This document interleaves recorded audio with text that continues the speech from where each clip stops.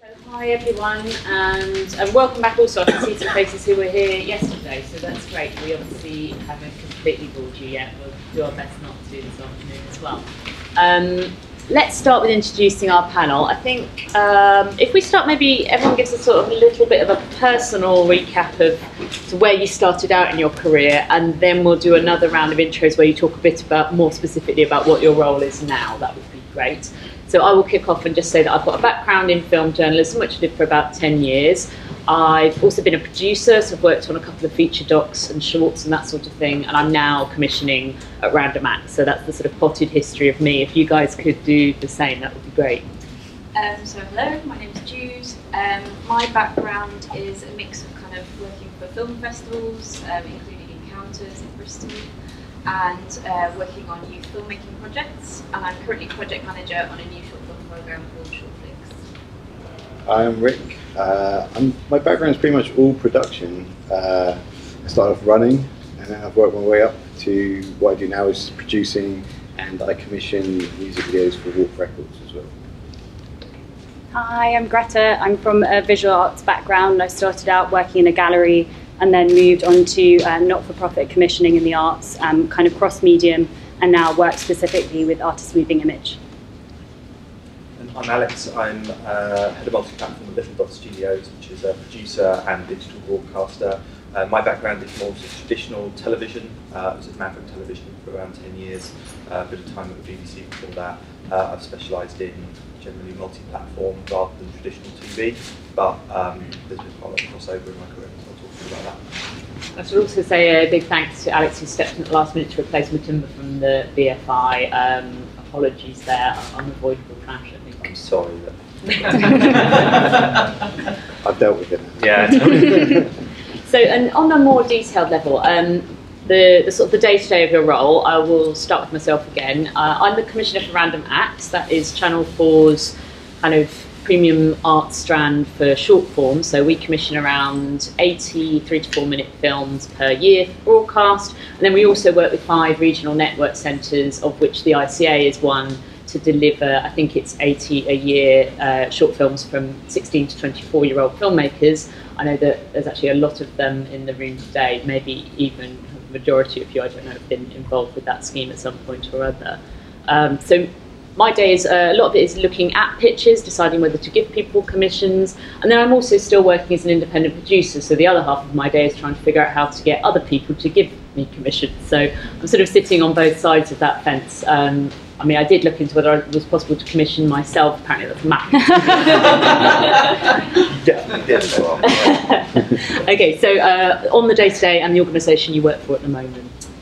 So I actually work for Creative England, and our remit very much focuses on the English regions outside of London, so supporting emerging and new filmmakers in the regions. We are part of the BFI's NET.WORK, so we work with Northern Ireland Screen, Creative Scotland, Film Agency Wales and Film London. In terms of Shortflix, the new programme we're running is a partnership with the National Youth Theatre and Sky Arts. And we've actually just had our application deadline on Wednesday. I don't know if any of you have heard. So at the moment, I'm very much focused on going for applications and assessing those of my colleagues. And we will, by the end of March, hopefully have 20 projects to go into the development phase. So there's probably two jobs. Producing for Pulse Films, for the music department. So I generally work across with all the directors, working on their treatments that come in and developing all the work with them. Producing is kind of a multifaceted thing, definitely with directors trying to balance how you're going to make it for the money and the creative involved as well. And then on the flip side, I also commission for WARP Records, so I work a lot with artists and working with their release schedules and everything for their tracks to go out. So it's a case of putting pictures out or briefs out and linking up the right directing talent with the right track and the right song. Can I just get you to say a little bit more about what Pulse is? Because I mean, you guys work with films all the time, pretty exciting films. Pulse is like a behemoth of media, I suppose. We do everything from film, documentary, TV, commercials, music documentary, music videos, and content as well. Most of the work we do, or most of the recent work you've probably seen is stuff like Beyonce's Lemonade. We've worked with Flying Lotus, and hoping to show you a trailer for a recent film that's going to come out soon for Sanfa. We won a couple of awards last year for Best Music Video.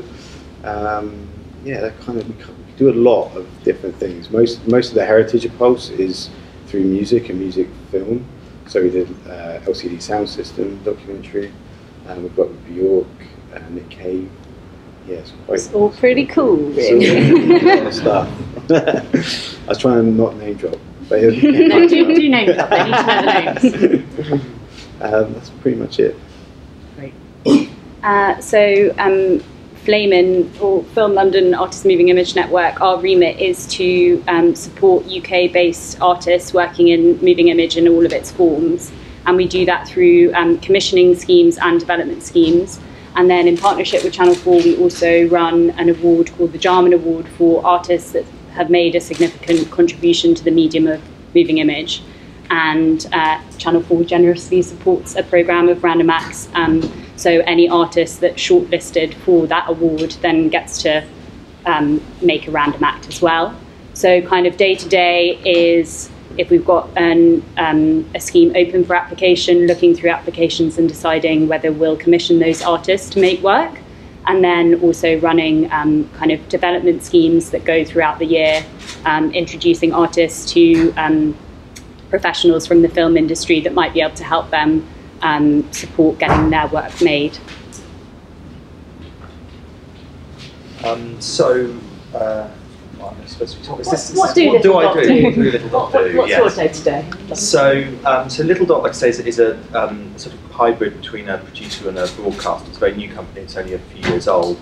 It's got lots of parts of the business that are not necessarily relevant to you guys, but I suppose it probably represents a new model of production company, one that isn't just focused on producing content on commission, but is focused on producing content for brands, creating IP by sort of coming up with completely new business models and ideas. One of the ones that I work on is something called Real Stories, which is a documentary channel on YouTube. It primarily at the moment draws its content from existing documentaries that have been made that are just not seen by anyone anymore because they're literally on a shelf somewhere and gathering dust, and we acquire them, tart them up a bit and broadcast them to a new worldwide audience. So that is something that we've built from scratch over the last 18 months, and we're getting to the point now where we're actually looking at how we start commissioning our own content, what that content is. We're mainly focused on YouTube. We are launching on Facebook, and we have a very different Facebook strategy that's probably going to be focused more around shorter form content. YouTube loves long form, Facebook at the moment still loves short form. Facebook will love long form as well very soon. So we're hoping we'll be able to kind of sort of come at it from two sides. But yeah, so day to day I look after that. I also am quite heavily involved in the more traditional side of developing ideas that will probably go to a TV network to be hopefully commissioned. So working on stuff for Channel 4, Red Bull Television, and CBBC as well, to complete a slightly random grouping.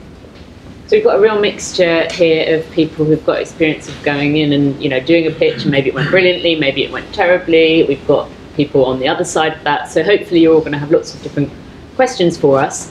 I think before we sort of go any further, it'd be really good to have a sense of you guys in the room and sort of do that, I'm sorry, slightly primary school thing of getting people to stick their hands up so that we can have a sense of what is helpful for you to hear about. So could you put your hand up if you've made at least one short film?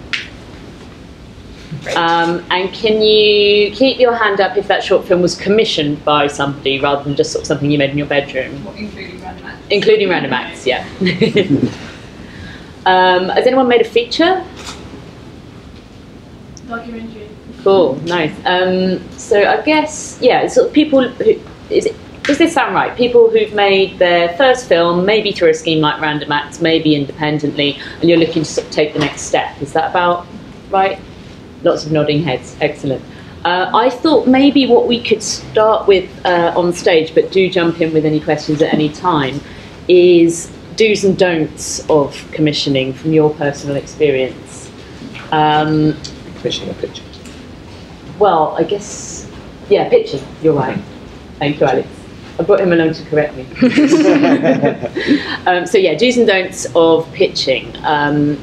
So in your experience as somebody who reads a lot of pitches, what are sort of commonest errors that you think that you see? I mean, you'll probably get different answers on this, but from my own point of view and being in the middle of looking at pitches at the moment, because what we asked people to do when applying was to submit either a video pitch describing what they wanted to make or in written form. I would say one of the most common things is that when pitching to a public funder, often people feel they have to use certain language or present things in a certain way that is more, I don't know, trying to intellectualize it and not speaking with their own voice. And sometimes that you know, can make it seem a bit stilted. What we really want to see is people who can tell a story in a clear way and that brings out the emotion. So I would say that's one of the main things I've noticed. In terms of do's, it sounds incredibly boring, but always read the guidelines for anything, if there are some. There may not always be some, but you know, in terms of schemes and things like that, they are there for a reason. And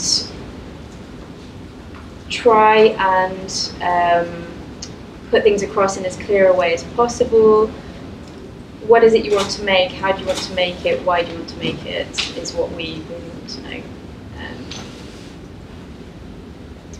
So those are the two main things. That's great. I really love the point about language. It's definitely something that we see a lot of on Random Acts as well, where people are sort of really intellectualizing their pitch, and you just sort of want to say, hang on, in pure Ron Seal terms, what is this project? Yeah. I think that's a universal one as well. I think for a lot of the stuff, it's quite similar but slightly different, because with music videos there's obviously like a kind of set brief or a parameter because you have a track, let's say. But I think most of that is relevant. I think it's the waffle. I think it's too much sometimes. If you can't tell your idea concisely, I think, in a few sentences or a short paragraph, you're going to lose people relatively quickly. I think it's different coming from the artist moving image background. Obviously, a lot of the pitches or applications we see are very concept driven, and that's really important for the work, and we really want to see that. But that being said, in agreement with you guys, having a strong sense of the visual style of the work that you're proposing and your voice as an artist filmmaker is really important, and sometimes it can lean too much on the concept and we don't quite know what the work's actually going to look like.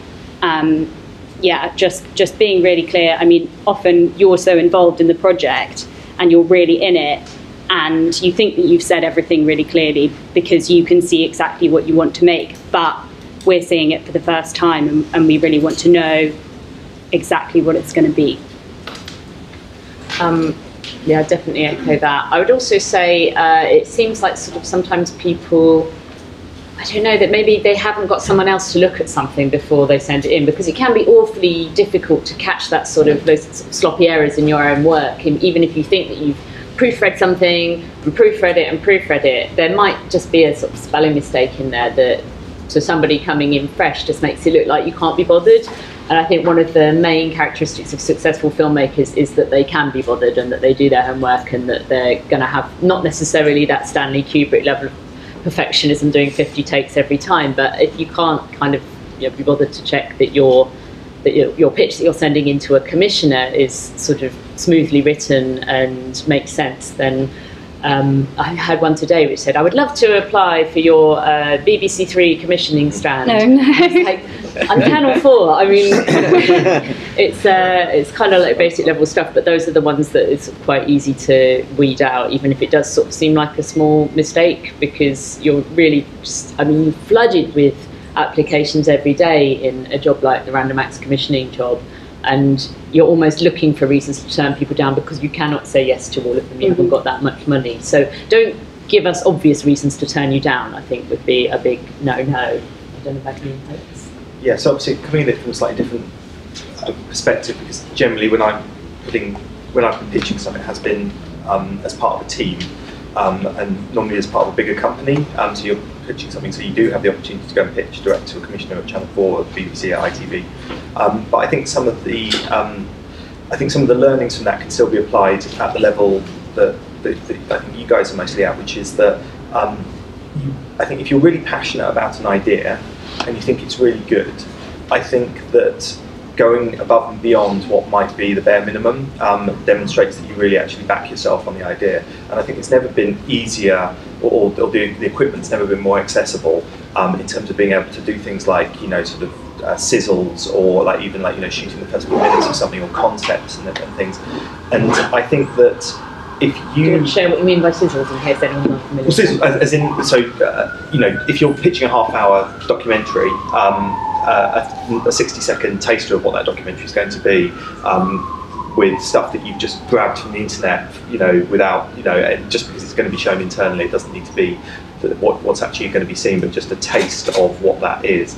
And I think to give them an idea of, especially if it's something quite stylized, or something that requires, quite an individual sort of, style or approach, then it can demonstrate that this is kind of what I'm getting at. It doesn't have to be polished or anything like that. It's just a sort of taste. And I think that really helps. It obviously doesn't help if you're doing a paper pitch. It's more of a second stage. You're in the room with someone, or you are submitting something where they can actually look at something. But I think that it always impresses you if someone has gone beyond what you expected, and where they've sort of actually done the work. And I think that most of you will probably have the tools and the skill set to do it at a basic level.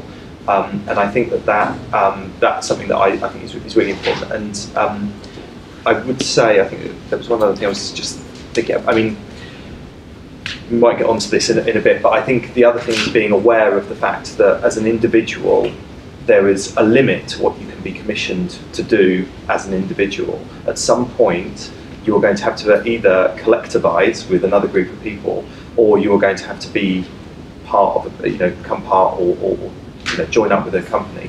And I don't think you should be afraid of that, or think that it's going to ruin, your creative vision or anything like that, because there are certain doors which will only open to you if you've got someone walking in alongside you who the commissioner or the company or whatever will trust. So, I wouldn't feel, I think that's really important. Yeah, that's so true. I mean, even it doesn't even have to be a really established production company like us, but I know when I get in, a pitch from somebody saying, I want to make this with my two friends, and we've already made 3 short films together that did really well and got into a festival or something like that. That's just really encouraging, because you're like, okay, these people know how to work as a team and they've delivered together before. There's a little bit of track record there. I also really like your point about sizzle reel. It made me think of when Pulse were pitching 20,000 Days on Earth, a documentary about Nick Cave, to film for. I saw that sizzle reel and it was wonderful. They'd used loads of stuff from kind of David Bowie, loads of stuff from different pop videos, and it really helped you see what the film would feel and look like once it was sort of put on its feet. Way more easy than actually describing that particular project in words. People want to be able to, it's easy for people to visualize something, and it's easy for people to understand it if they can see it. I think when we're dealing with such a visual medium anyway, writing something out is a good exercise, but more to your point about getting people to do video treatments, that can help sometimes. We've done that with music pitches as well, where some of our directors will do video pitches, and it's so much, I think it's refreshing for commissioners to see something different, and you can visualize it a lot easier, I think. And that works for a lot of things, sizzle reels as well. Definitely. I started on the monstrously negative note of things not to do, and we've gone positive, which is great. But any more do-dos, things that you really do want to see from people, or things that tend to make pitches stand out as a commissioner for you? I think just leading on from some of your points, references as well can be good, as long as they actually mean something to the project. Don't just stick them in there because you feel you should, but if there are relevant ones that you feel would give a better impression of what you want to make, absolutely use those. If it's something meets something, or if you say you want to blend different genre elements and you're looking at these different references, it's always really helpful. I think I think more to your like teamwork kind of point earlier as well. I think you can bolster your pitch. Say, for example, if you want to direct something but you want an element of dance, if you bring on a choreographer and you can bolster your pitch with that person as well, you can show that you can work in a team, but also that there's a lot more strength behind what you're going to do. Yeah, collaboration is really, really important, I think. That's what it's all about. Yeah. This filmmaking, for sure. And recognising maybe, you know, you can't do everything and there are other people that have other strengths, as you said. You know, if you're an artist working on a project and you're not very good with sound, you can work with someone who will be able to bring that side of things to your project. I think we rely a lot on seeing examples of previous work and not to bring it to a negative note, but just checking that if you're sending a Vimeo link, that the password is correct or you have provided a password. I had one today that wasn't. It's very common. Yeah. We see that like a lot, and we really want to see your previous work and get to know you. And if you can't access it, it's really frustrating because it just puts a downer on an application that would otherwise be really, really strong. I guess we're talking a lot about the actual documental material that you're sending in. What about like the sort of logistics around it? I'm thinking of things like, so from my own experience, if someone sends in something for me to look at and they're there in my inbox at the end of the day saying, I just wanted to check whether you'd had time to look over those materials, it's like, I absolutely have not. I've had 100 of these today and maybe I had meetings back to back. So what would you sort of say on any advice on that kind of logistical side? Because I would say if you've sent something to somebody, wait at least a week before doing that polite follow-up email. But on the other hand, don't be afraid to follow up after a month if you haven't heard back. Let's just sort of try to think about what reasonable timelines are for that sort of thing. And, you know, if you're in doubt and there's somebody, you know, a friendly course tutor or somebody like that you can say, what do you think is a polite amount of time to leave? That sort of stuff can all be really important because it isn't great to be hounded by somebody, but sometimes if you're in a very busy job, things do fall through the cracks. It's definitely worth following up, and it also makes you look like somebody who's able to be organised and follow up on a project and run that kind of thing. It sort of suggests that working with you will be a good experience, quite apart from how good your ideas might be. Yeah, I mean, I'd agree with all of that, really. I mean, I think it's a difficult thing. Obviously, if it's a sort of public call where you might not have an individual to deal with, you're just, you know, it's sent into a system, then you've obviously just got to go with whatever the system says, you know, and there's normally sort of deadlines that they'll send you a response back. It might be a while, you might have to wait until the next level before you can actually sort of communicate directly with an individual. But I think if you're sending something to an individual commissioner, you should, yeah, be aware of the fact that they've got a lot of stuff that's coming in. They may well work in different ways. A lot of commissioners literally will put everything into a big folder. I know at least one commissioner at Channel 4 that does this, and they will take they do a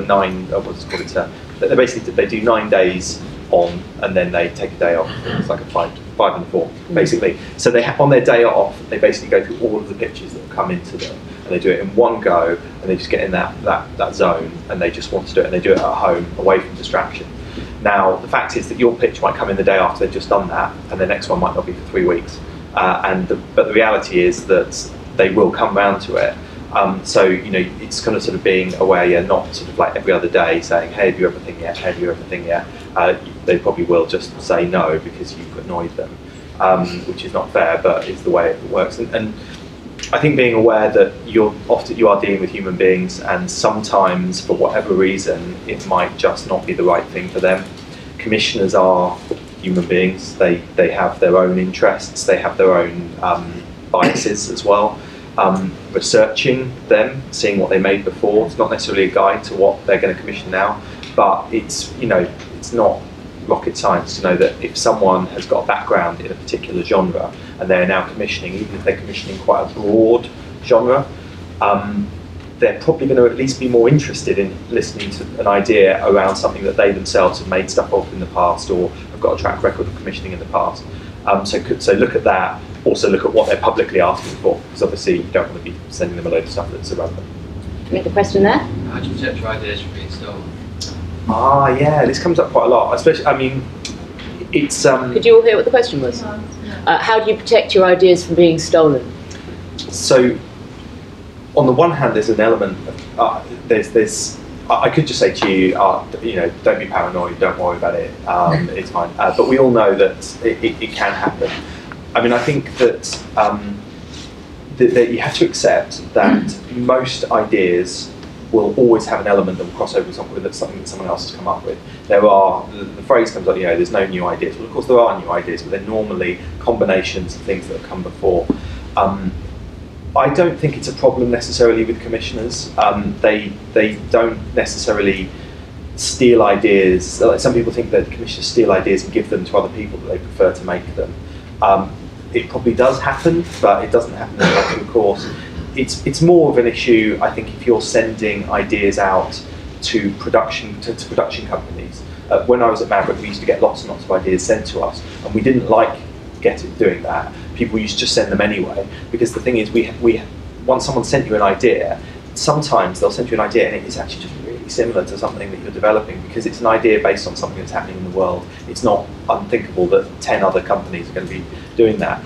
And even if you responded back saying, sorry, we've got an existing idea, sometimes they'd be like, right, well, clearly you've stolen it, or you've taken my idea and now you're doing it. And it was impossible to win in that circumstance. So I would say, with commissioners, there's nothing you can do about it, because you've got to send them your idea. You've got to send it to them in the full. You know, you've got to let it all out there, because otherwise, how do they know whether to make the right decision?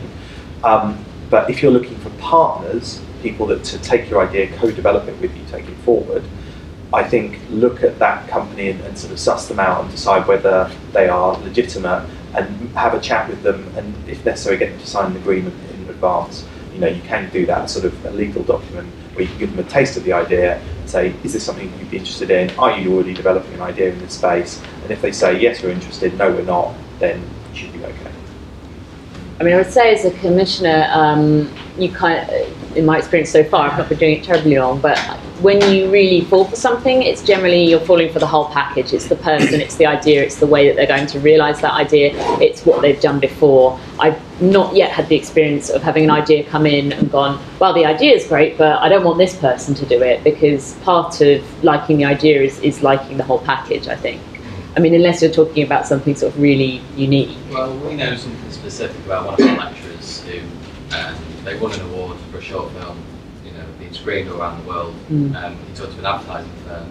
They made him sign some, you know, documentation, and then all of a sudden there's a massive worldwide advert. One of the world's most famous footballers was in it.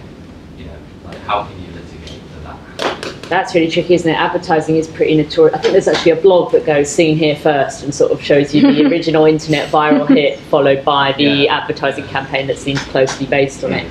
I would say most of those big advertising firms kind of know what they're doing legally and would make sure that the idea was sufficiently different that it would be hard to sue them, which is just, you know, really, really a tough one. So I'm not sure on that specific case whether I can say anything very useful, but certainly with the sorts of organisations that you're talking about here, we're not going to go, that's amazing, but I want Andrea Arnold to make it. You know, it's your idea. Yeah, we would never discuss an idea that's come in from an artist with any other artist that we're in conversation with. It's just not something that we would do. Obviously, we're a publicly funded organisation, and any open call scheme that we do, we also have an assessment process with an external person coming in, just so, you know, we're protected and all of the artists, filmmakers are protected, and they feel confident in sending in their ideas. You know, from my point of view, I would never ever even consider sharing information in that way. Never had that problem before.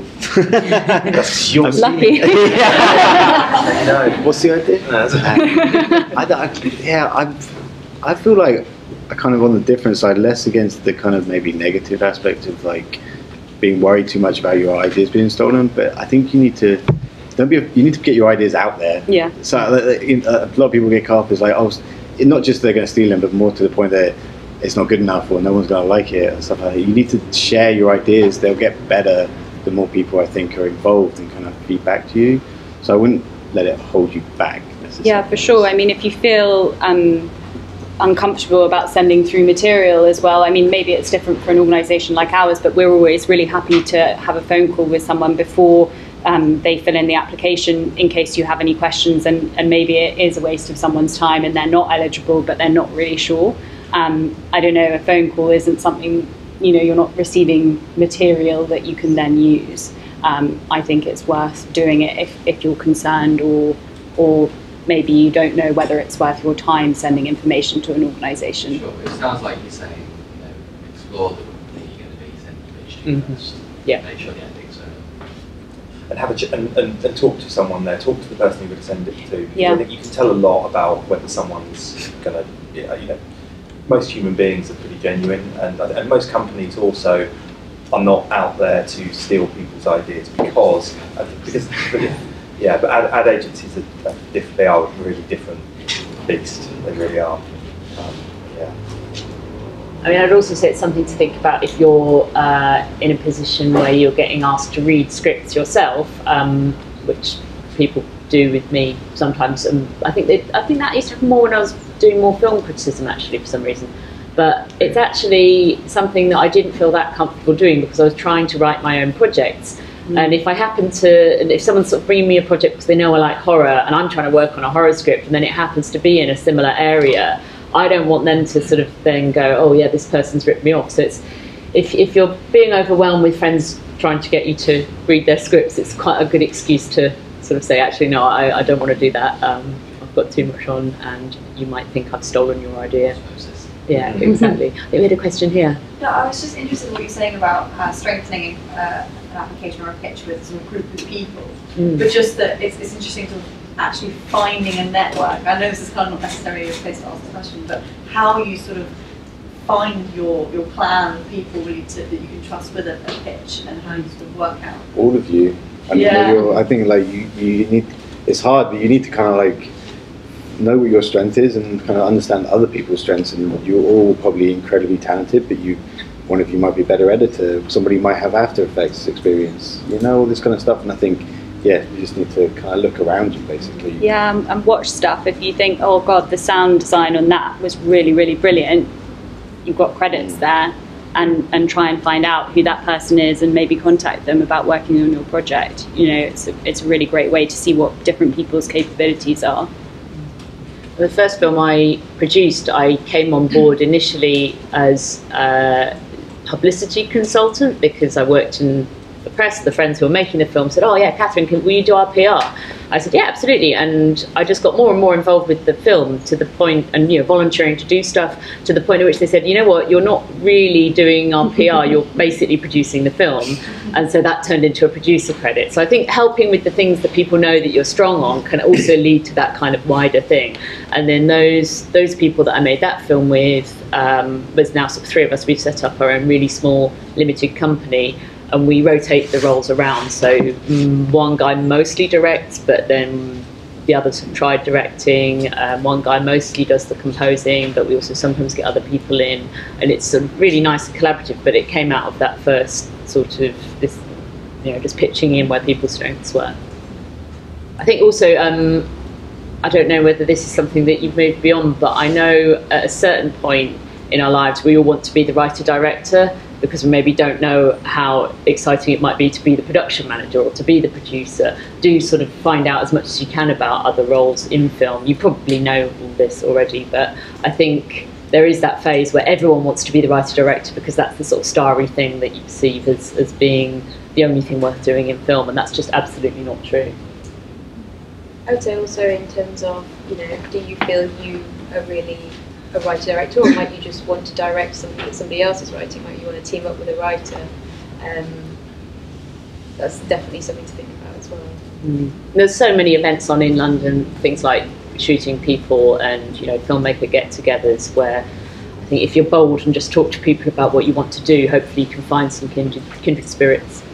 I think the point about putting stuff out there, and I think that's where there's an advantage to putting stuff out there, because it's not just about you finding people, but it might be about people finding you as well. So if you can go out there, if you've got a particular angle or style or particular thing, create something, put it out there. It doesn't have to be brilliant, it could just be very experimental. Things like Vimeo and stuff are very good for for new filmmakers just to put their stuff out there. And I know for a fact that like production companies like ours, we do, like, you know, for various reasons, look at it when we're looking for, you know, people that we might need to work on certain things. I mean, it's at a certain level, but it actually goes right the way down to a more experimental level. Yeah, I've got someone on Monday whose job for 2 weeks is to look through Vimeo for loads and loads of short films in a particular documentary genre that we might be able to license for something. So they are just going to spend their time going on Vimeo and looking just at stuff for ages. So, What's that person's email address? and what's the person's email address? I don't know, it hasn't started yet. So, but yes, so the point is that having content out there is really important, because it will allow other people to discover you as well, and I think that's really helpful. Do we have any more questions? We've got about 20 more minutes and then we're up to the sort of the hour, and I thought rather than go on for an hour and a half, because that is a really long talk, we would just make ourselves available for, if there's anyone who doesn't want to stick their hand up in the room and, you know, be on camera and all of that stuff, you can just come and find us. And it might also be that, you know, our specific experiences speak to you more one-on-one. But more questions for now. I saw a hand. I was wondering whether if you had got a deadline for applications coming up. So this is the first time we're running it. We do hope to run it again, so watch this space. But yeah, it would probably be next year. I think I saw another hand, but they've gone away again now. If you're with Creative England, because I'm like from Wales, but I don't live in Wales, is there like, if I was applying to make a short film in Wales, like say where you are, and I wanted to say film over the summer, if there was a like opening for funding for film in Wales, would it be like the same as Creative England? Like how are those two connected? So we have separate funds. So you need to check the criteria with Film Agency Wales. Yeah. As to if the project's set there, would they fund it? I think they might, yeah. You need to check, but Okay, just directly contact you. yeah. Okay, so I'm going to get a little bit deep. I think it'd be interesting to think about the psychology that's helpful when you're pitching to people, because I think people get sometimes quite kind of angry and disheartened if they've spent ages working on a pitch, they've sent it off and it didn't go anywhere. So what can we do to make sure that that's not our feeling about the whole process? I mean, something that I think is really helpful is always to have as many irons in the fire as possible. If you've got like 5 different projects that you're working on at any one time, and they might be at different stages, you know, one of them's just an idea, one of them's something you're working up as a treatment but you don't know where it's going to go yet, one might be a response to a fairly specific brief that you've seen on a kind of on a Creative England type website, another one might be one that you've already just started to make off your own back without any money, but once you've got a rough assembly you'll be applying for completion funding. Try to have, I think, as many things as possible, so that if one falls through, you've got like, well, I've got those 4 others that I'm working on. I think that's always something that's really helpful. I don't know if anyone else has any sort of psychological tips for thinking about the process of commissioning and pitching in a way that doesn't make people want to give it all up and go work in a chip shop. Don't be worried about your hit rate. I think it's always really hard. I remember working for a production company, which was like, I think the average was like 1 in 7 pitches we'd win or something like that. That's a good average. Which I'm saying, it's like, oh, that's a really good average for a good production company. So, so I think don't be disheartened by getting turned away. It's really hard, but like even people at a high level are struggling to get noticed or get things made over the line, I guess. I think what a lot of people find difficult is not getting feedback, because you won't always get any feedback on why it's not commissioned or why it's not accepted, which can be quite frustrating because you feel like you're kind of coming against brick walls. But I think that's where it's important again to be talking to your filmmaking peers and be bouncing ideas off each other as well. I mean, we read everything that gets sent to us, and even if you're not the one that gets the project taken forward, we're still reading your project and getting to know you as an artist filmmaker. And maybe it's just you're not quite at the right time with your project, or chances maybe there were many applications and there were always going to be too many for us to possibly do all the good ones. But we do come back to names of people that we like their applications from previous rounds of schemes, and sometimes we'll get in contact with them about other schemes that we're running we think they might be suitable for those. So just sending something in is getting your project out there and your style out there, and that's a really great thing. So yeah, don't be too disheartened if you're not the project that gets taken forward. Yeah, no, that's so true. We'll keep your CV or your portfolio on file. It's not just a line. People do. I have a folder of kind of these people are interesting. The thing they pitched wasn't quite right, but just so that when they come through again, you can go, oh yeah, that was that person, and they're having another go. So that shows that they've got that kind of robust mentality where they're not just going to collapse at the first hurdle, because you need that as a filmmaker. And again, it sort of suggests you'd be a good person to work with. You're a problem solver, and you're going to go away and rethink and come back if it wasn't right that time. You could also look at the sort of innovative ways of, the non-commissioning ways of making stuff. Obviously, the obvious one that's grown, in fact, you've used crowdsourcing for your films. That's obviously it's not without its pitfalls and problems, but you have an honest. If you're really passionate about something and you're pitching it, and you're just not getting anywhere, it could be the idea is not good enough, maybe, but maybe it's not. You haven't found the right funder, or it just didn't fit that box, or whatever. But if you're genuinely really passionate about it, you think it's a good idea, sort of strip it back and think, if I had to make this on my own or with just my limited resources, how could I go about doing it? What's the sort of minimum cost? Then look at sort of, if there is a sort of cost still, is there any sort of smaller pots of money that you can sort of tap into, as in sort of like, whether it's, and it can be sometimes local money, as in like if you live in a particular area. I know people who've applied to sort of like councils, not that councils have very much money these days, but there are sometimes schemes that are not specific for a filmmaker, but are just for sort of people in a particular area, and sometimes you can put together enough to give you the resources to actually sort of go out and either make it or at least make some of it, and then there's that idea of you call it completion, someone call it completion funding, that sort of thing, So there are, I think, opportunities where you can take something and money can come in at the end to kind of get it ready to go to festivals, for example, or to give it a final, you can come in and do, polish it, for want of a better word, if by that point you've actually made it, the vast majority of it, and it's good, and it's tangibly good because it's there in front of people. It's not a zero-sum game, is I suppose what I'm saying. It's not the fact that you either have to have it completely funded by someone or you have to make it yourself. You can make some of it yourself, and then you can get people interested at the other stages.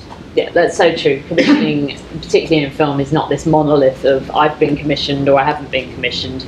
With the film that you mentioned, which was an essay doc about teen movies called Beyond Clueless, it never even occurred to us to try to pitch that to the sort of BFI or Film 4 or Creative England, not because those organisations aren't brilliant, but because you can look at the slate and see, why would they commission people who've never made a film before to make a feature-length essay doc about teen movies from the noughties and 90s?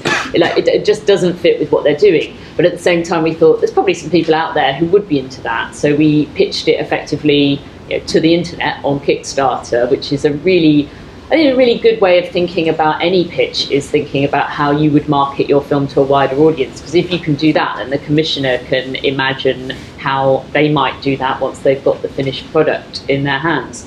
And then once we'd made that film, we did get a little bit of money in the US. I can't remember the exact terms of the deal. It was something like, if a US distributor had wanted to take Beyond Clueless on, the BFI would have match funded that distribution. So that would have been an example of money coming in at a late stage. As it happened, we sold to Netflix, so we didn't do that. But yeah, there's always those sort of different bits of money at different stages. Absolutely don't think about it as this thing where if a film's rejected for development funding or for production funding, it's been totally rejected. There's always ways and means, I think. Do we have any more questions? Are we kind of addressing everything that you're hoping to hear about, like how you get the money? Would you like to hear more about sort of how you get into the room with these people, or how you kind of hear about schemes? Like what's useful? I'm going to pick on this guy. Getting into the room. Getting into the room. And that first maybe like contact, timing that, or what's the best way to do that? From my point of view, I think networking was a big part of it, because you can apply an open call, but open calls tend to attract thousands of applications, and they're brilliant from a commissioner's point of view in that you do get that really wide range of people. But from my point of view, it was much more about kind of going to as many film events as I can. There's so much free stuff on in London. I mean, this is a brilliant example of it. But going to as much as you can, meeting people, making connections. I'm doing some development on a feature film at the moment, and that came about as a result of kind of basically buttonholing a commissioner and saying, look, can I come and talk to you about this project? And I came and talked to her about that project very informally over a coffee, and she said, look, the right scheme for this particular project is this scheme. So just talking to people who know and telling them specifically what you want to do, and it might even be a 5-minute chat, will give you kind of more connections than applying to every single open call scheme out there. I don't know what you guys would think about that, maybe something quite different. I guess the world that I kind of come from, I mean, music videos is a little bit different. It's similar, I guess. A lot of the relationships that you need to kind of work on are ones with artists, musicians, who you can kind of use their platform, use their audience to kind of work with them and make an idea, I guess, together. That's probably a really great place for you guys to kind of start. And I think music videos, have been, that's why I kind of love them to start with. It's always a great platform to be creative in and reach a really big audience, generally speaking. Especially now, I think there's a kind of a new wave of interest with the tech companies getting involved now. Apple, Spotify, all wanting to make visual work for music to get people onto their platforms, because that's what it's all about. And I think if you want to make something, you want to have a little bit of funding, that's probably a good way of going about it. And most of the best work and most interesting work comes from directors who have a relationship with an artist and they're able to work together and make something really interesting. In terms of starting a conversation, I mean, the film team at Creative England, just like what you said earlier, we are really open to just talking to people who are interested in applying. Obviously, we have specific schemes and pots of money available at any one time, but if there isn't anything that we can point you towards within our own organisation, we'll do our best to say, Film London are running this, or Film Wales are running this, or you might want to look at the BFI website. But yeah, obviously our expertise lies more in the public funding than anything else, but we'll advise as far as we can, and we're always happy to talk to people. Yeah, I mean, again, it's we have a very strict application process, and that's just the way it works for us. It is, we're open to discussing things before people apply as well. But yeah, it's sometimes what's nice is that we have people coming up through short film schemes and then going on to making their first features and participating in something like iFeatures, which is our low budget feature filmmaking scheme. And then you start to build more of a relationship rather than going on a project to project basis. You're really having a relationship with the talent, and that's always interesting for us as well.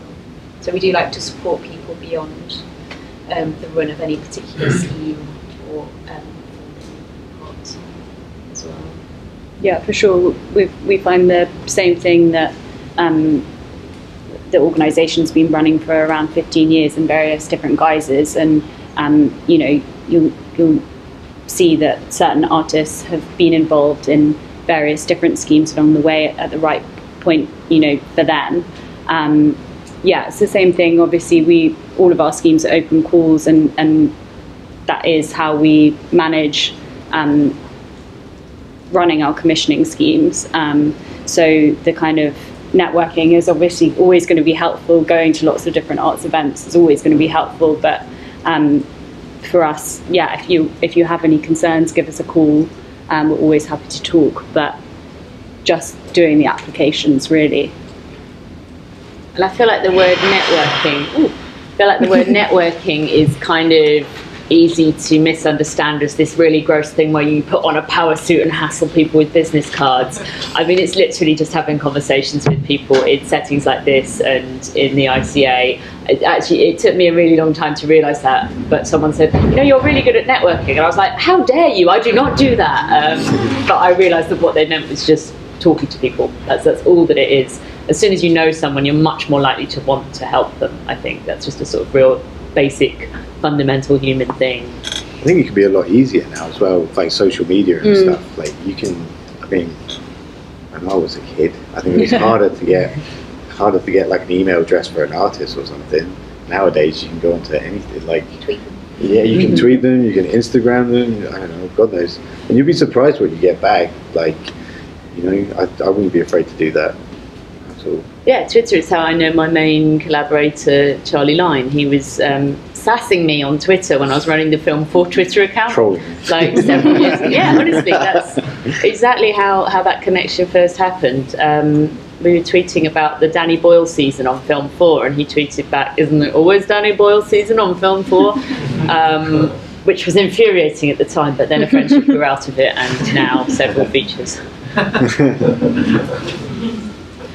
I guess, do you have any more to say on the networking front? No, I mean, it's the same. I mean, like I say, the experience of working in TV is even more probably infuriating in terms of the importance of who you know rather than what you know. Some of the broadcasters have tried to break that cycle by, like, so now everything has to go through BBC Pitch if you want to pitch anything into the BBC. And so in theory, you go onto the BBC Pitch website and you're like, brilliant, I can pitch. I've got all the lists of people here. I can choose to pitch. If I wanted to pitch the controller of BBC One, I can pitch to her. If I wanted to, you know, and the actual reality is that it doesn't work in the way that it's supposed to work, because those commissioners are still as busy as they always have been. So they're always going to take a call or an email from someone that they know first, rather than something that's in a massive long thing. Though they are supposed to look at things, it's just that you've got to be realistic and say that just because the system's supposed to work in a particular way doesn't mean that it actually works in that way. That's why the importance of actually trying to get in the room with someone, like I say, go to an event, you know, talk to them afterwards, see if they, you know, at least then there's a face to the name kind of thing. And then, you know, being sort of gently persistent, I think, as well. If you can say, and trying to be informal as well, like, you know, if you really just want to have a coffee with someone, genuinely just want to sit down and just have a chat, and just say, look, I really like it, I'm a new filmmaker, I'm anything, flatter them, do all the rest that you want to do, but just say, look, you know, if I came over at some point, could I have a coffee with you in the Channel 4 canteen? It's safe space. They can get security to remove you at any point. When you're wearing your power suit. When you're wearing your power suit, exactly. You know, again, just don't expect it tomorrow, because they're probably really busy. But you know, they're all nice human beings for the most part, and they were all back then, you know, starting out at some point. So I think that there is a lot in that, so being sort of persistent, and then once you have got a personal connection with someone, even if they're not the right person to pitch an idea to, they may be the right person to run an idea past and say, how about this idea? Who do you think, you know, is this a Channel 4 idea? Or, you know, do you think I can pitch this into Sky maybe? Do you know anyone at Sky? And of course the whole industry is interconnected, so you'd be surprised what people can say, hey, yeah, you know, I can do an intro to you, and they'll take your call or whatever. Any more questions, or shall we go to the informal networking part of the event? One here. I just had a question about, I was really interested in comedy shorts. I was wondering, particularly with like pitching and stuff, I think you said something about like what, how, why, and the why question is kind of difficult, because you're like, well, it's funny, like you can't be like, oh, it's like social justice issues or whatever. I was wondering if you could talk a bit more about those kind of issues. I mean, I think because it's funny is the answer with comedy shorts, in terms of why. So yeah, like it's difficult to sort of make everything that we're saying right now apply to every kind of thing that you might be pitching, but yeah, we can catch up afterwards and talk about how to pitch comedy shorts. I mean, Loco at London Comedy Film Festival are doing a range of exactly those kinds of events when that's on in, I think, early May, and the festival directors there, Jonathan Wakeham and Denise Hicks, are really, really approachable, and they're so keen to sort of help people out who might be from outside the normal circles of people who get really high up in comedy. So I definitely recommend them as a starting point. Does Channel 4 still do comedy blaps? They do comedy blaps. I'm not sure how open call it is now. Yeah, Channel 4 do a thing called Comedy Blaps, which used to be commissioned by a guy called Jody Smith, who's not at Channel 4, which makes me wonder whether they are doing it the same anymore. But that was a really good pipeline of new sort of like experimental comedy. Didn't have to have a sort of necessarily a broadcast outlet. It just so therefore it could fail and it wouldn't be an issue, which obviously is important in comedy because it doesn't always land. But I don't know whether that is still going. That was a good source of early commissioning. I think they also you have to do it like through a production company. Yes, yeah.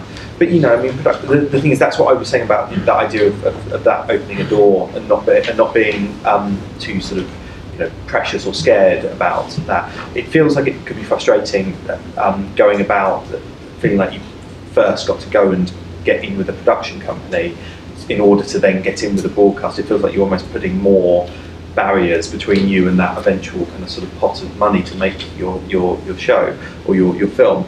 But actually what you're doing is they will exercise some quality control over your ideas, because if you can't impress them, you won't probably impress the commissioner. That's just the truth. And they'll also have those relationships that will probably take a lot of your time and effort to try and cultivate. They'll already have them, so therefore they can jump you ahead. And then, irrespective of anything else, it's that point about whether you work with other people. There will be, even if it doesn't come to anything on a company level, you'll probably get exposed to some people that you might be able to work with outside of the company by sort of doing that. And I think it's just important. It is important to be careful about your IP and all the rest of it, but not to get so precious about it. Keep your ideas broad when you're pitching, when you're talking to people. Don't give away every facet of it, but give them enough that they can actually judge whether it's a good idea or not, and then be prepared to give stuff away in order to get yourself in front of the people that need to be there. That's what I would say. I think that it's definitely a good idea to work with production companies. They are there for a reason. Otherwise, we'd all just be working as independent, sort of one or two man bands. And I would say definitely, which is slightly repeating a point for those of you who were there yesterday, but commissioners are so impressed by people who have that "this is happening with or without your help" approach. I'm going to do this film whether or not you want to come on board. This is what the film is. I think that's always immensely attractive, partly because broadcasters are afraid of missing a trick, and you might be the next big thing, but if you're going to go and do it independently, they don't look like they've got their finger on the pulse. So it's certainly that kind of make something independently first for not very much money, and if you make it and it's brilliant, people will be kind of all over you to make the next thing. That was our personal experience with the Kickstarter film. It had been in cinemas a month, and the BBC rang us up and said, "We want to do another one with you. How does £100,000 sound?" Yeah, sounds great. It got commissioned really from that phone call to being set up in an office making the film in about a month, without having to even do that process. So you can kind of consider your first bit of work that you're doing for free, in a way, the pitch to do the next bit of work, if that makes sense. There was one question there, I think. Could you talk a bit more about sort of the landscape of schemes out there, and what kind of schemes are there for? It's probably a really good one for Creative England to jump in on. You guys have got sort of a real overview of that sector. So the one that I've been talking about, short flicks, it's for young people aged 18 to 25. You've got to not be in full-time education, employment or training, so it's quite a targeted one. Obviously you've got Random Acts, which I think is open in some... Yeah, we're open call, so anyone can send us anything, and they do. But a lot of it's brilliant, thankfully. And then you've got short schemes through the BFI's NET.WORK. So I'd advise you to go on that website and have a look according to where you live and what it is you want to make and where.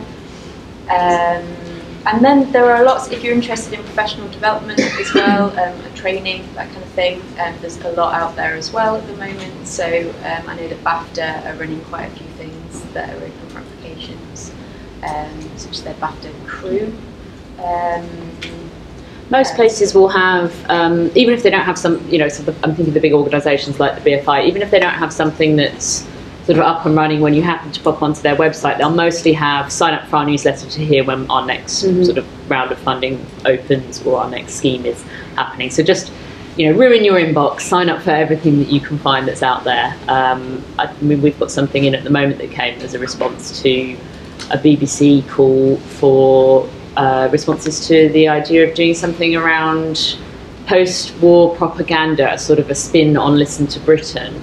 And that came into our inbox. It's never something that we would have thought to make something about, but it just, I think, kind of removes a big part of that research work where you're looking for briefs if you can just sign up to everything that's going to send you that stuff. I mean, I constantly, it's sort of something every week, I think, from Sundance or from Sheffield Doc Fest or from London Comedy Film Festival. There's always stuff out there that you can respond to.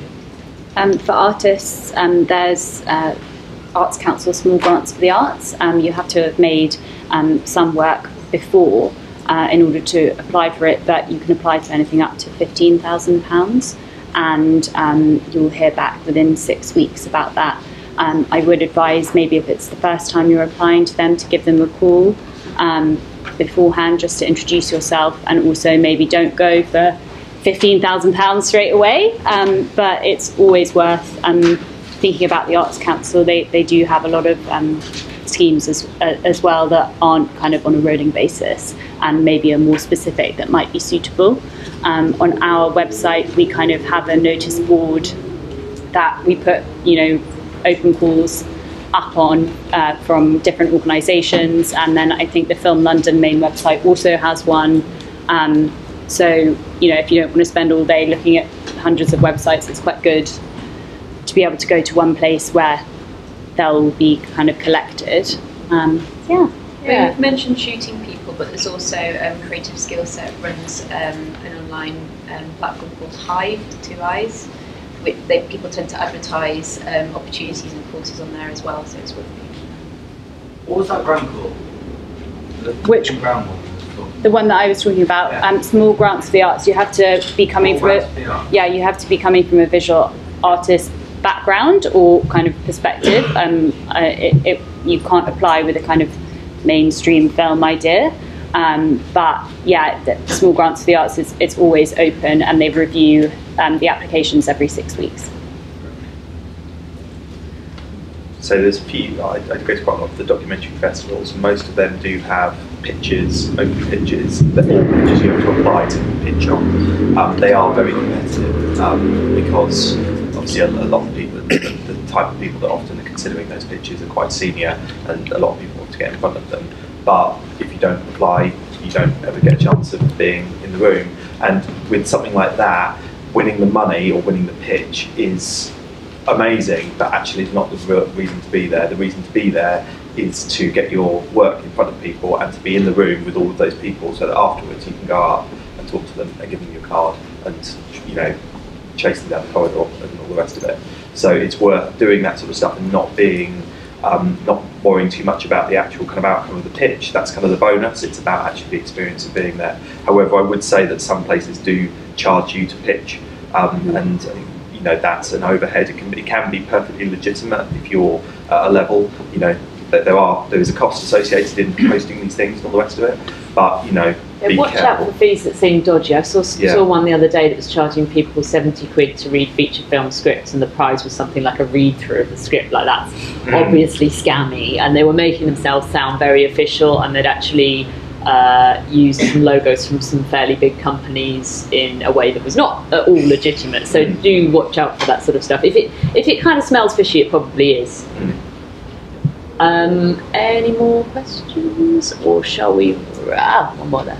So, just for the people that maybe haven't ever received any commission or grants, could you just explain the process of maybe what comes afterwards? After you've won the pitch, or after you've just sort of sent it off, or If you get given the commission, so like what maybe might happen next? That's when the real problems begin. With Random Acts, I mean, we're kind of a fairly experimental open strand, so we wouldn't be seeking to do loads and loads and loads of development and giving you endless rounds of notes before you would start making the short. If it's feature development, obviously that's a massive sort of investment usually on the part of the company, so they want to make sure that they're not going to be sort of throwing £500,000 up the wall for no reason. So they will want you in a development process to engage with them. You might submit a first draft of a script, they would give you notes on it, second draft, more notes, third draft, more notes, might never even go into production. I mean, getting the commission to develop something can be only the very first part of a very, very long journey, which is, I think, another reason that actually making your first project something like Kickstarter can be quite a good idea, because you get the freedom to make something without that kind of slightly onerous process of development. But hopefully, I mean, you guys, what's it like when you commission? So it's slightly different on our new scheme.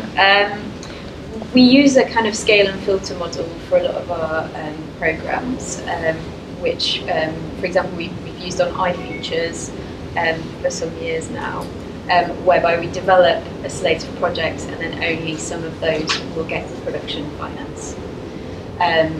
So you are going through a development process with a cohort, and you are in competition with each other. It is the model that we're going to follow for short flicks as well. So we're going to develop 20 projects, and then at the end there will be 5 that will get production awards to actually make them. So and what happens to the ones that have been developed that don't get the awards? Do they get to keep their script and they can make it, or?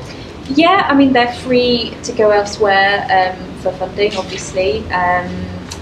We would have, conversations with them when they exit the scheme, just to make sure that we try and point them in the right direction and make connections for them where possible. For example, on iFeatures, there have been projects that were not successfully greenlit, but that were made with more money than we were offering. So there's always, we only fund 3 through iFeatures, so it's not very many. So yeah, the hope is that more than just the ones that get a production award will end up being made at the end of the day. It's helping them to try. And it sounds like a disappointment, like you got this money to write a script and then they didn't end up funding it as a full film, but actually I think it's pretty brilliant to be given money to write a script. You've been paid to write, and then you've still got the script at the end of the day. So. Yeah. I mean, with us it's slightly different. We want to support the artists getting the work made, but we don't want to have any kind of we don't want to put our mark on it. We like to have a curatorial conversation with the artists and support them and help them realise the work in the best way possible, where they feel comfortable as well. Some of our schemes come with development funding, and that pays for bespoke mentoring. So I don't know, an artist might want to pay someone to sit down with them to look through their script, and that is done in kind of a creative conversation with us, where we think that money would be best spent, but it's also again completely up to the artist, and we also pay for their time. So it's slightly different. We don't have a kind of structure of notes or anything like that. It's really just us working together and trying to be as supportive as possible. I think one of the nice things about, I guess, sort of more things in the area of prizes or awards for scripts or for film ideas is that some of those are really just, you've won the award, here's the money, go and do whatever you want with it. So that could be an option for people who are feeling like they want the freedom to not be given notes and feedback. Although I like notes and feedback, it might not be the right note, but if someone's identified a problem with your script, then there probably is a problem there. The solution might not be right, but it helps you eventually get it to a better place, I think. Let's wrap up there, but if you've got any more questions, just come and find us in the ICA cafe. I'm going to be there for at least half an hour, so yeah, just come and say hi. Thanks very much.